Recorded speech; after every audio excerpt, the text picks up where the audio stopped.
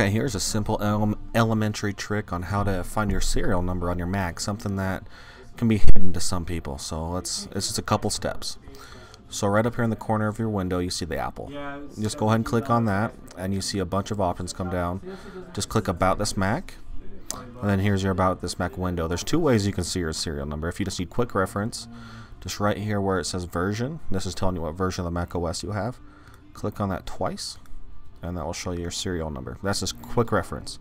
But if you need to copy and paste that into something like our trade-in site on simplymac.com, click More Info, and there it is. Just go highlight that. Then you can Command C for copy, and then move that into another website, Command V for paste. So that's really how you find the serial number on your Mac.